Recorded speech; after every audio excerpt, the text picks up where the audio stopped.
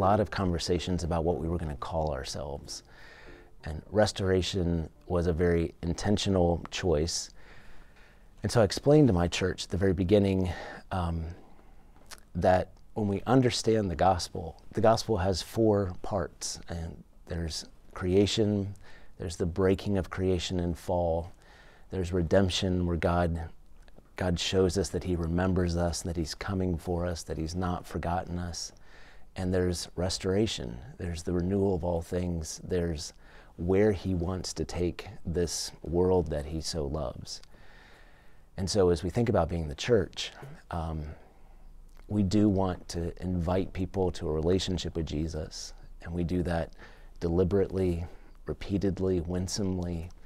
And as they come into a relationship with Jesus, we want them to come in to this project that Jesus has invited all of us to be a part of, where he's going to bring a new heavens and a new earth. He's going to wipe away every tear. He is going to make right what has been wrong. And he's going to bring justice as he shows mercy and pours out his grace on this world that he loves. That's restoration. And it has deeply shaped the way we're a church together, and the way we look at our county, Arlington County, and the way we think about the relationships we have in the world.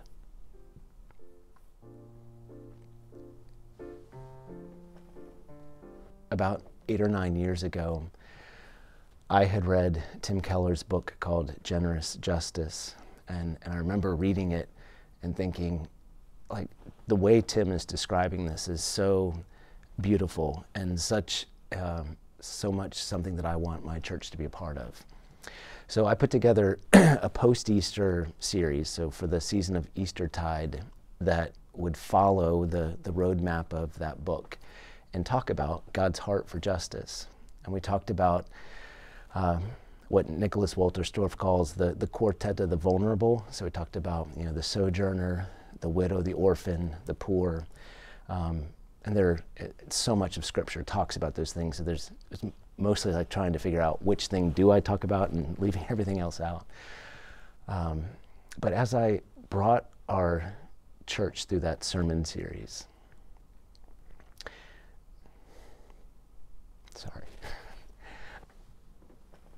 as I brought our church through that sermon series, I knew that there would be people who didn't like it. And I remember a conversation with someone after when I started the series, and the person said, "Are you planning to talk about justice for a while?" And I said, "I hope so. I hope it's so much a part of our church." And he said, I think I'm going to have to go somewhere else. And I said, I understand. And I think that happened to Jesus as he would talk about what he wanted the kingdom to be. He watched people say, I can't be a part of that. And I've watched people sometimes through the ways that I say it, or just the topics that I choose, say, that is not something that I want to be a part of. So I knew that would be a cost. But then we came to the week where I was talking about the stranger or the sojourner. I'm not sure I'll be able to get this one. At the end of that sermon, we had these things that we ironically called green cards. They were green welcome cards in our pews. And each week, if someone was new to the church, we'd say, hey, grab your welcome card and let us know you're here. And on this particular week, I said, I would love for you to respond to the sermon. I feel like God is calling us to consider helping out the immigrants who are in our county. And if you have a desire to be a part of serving immigrants or serving the stranger among us, could you just stick your name on the card, and we'll see what God is doing.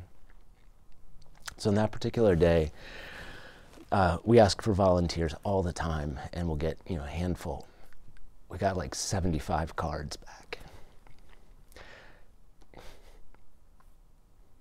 And even to this day, we've never had a response like that.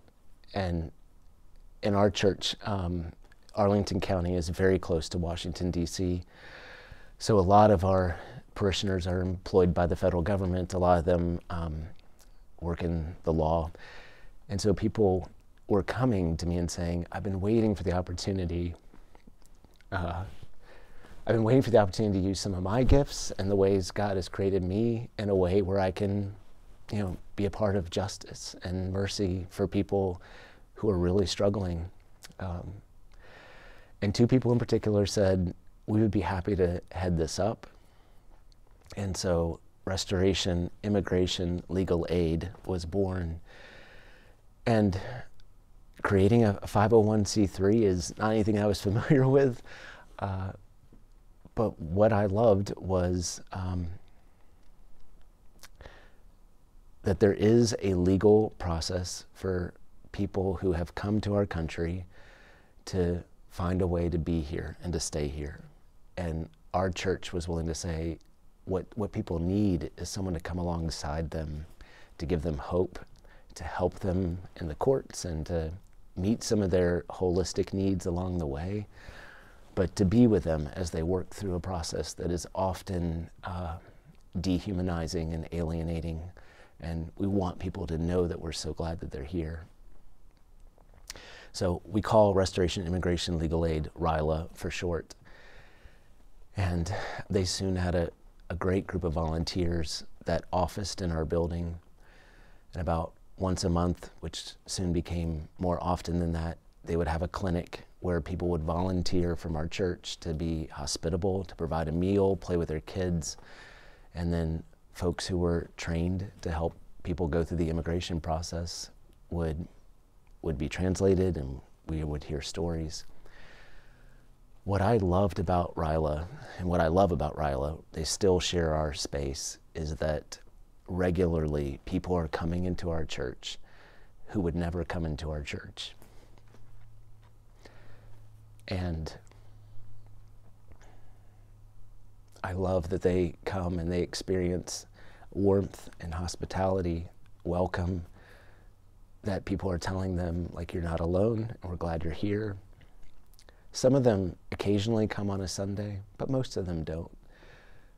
And I'm really okay about that too, because I love the way the people who are there on Sunday look for ways during their week to be involved in the lives of people that if we hadn't created RILA, they wouldn't have relationship with. But because we have, their lives are really transformed because they get to be with these people in a time where they're really challenged, and we get to serve them.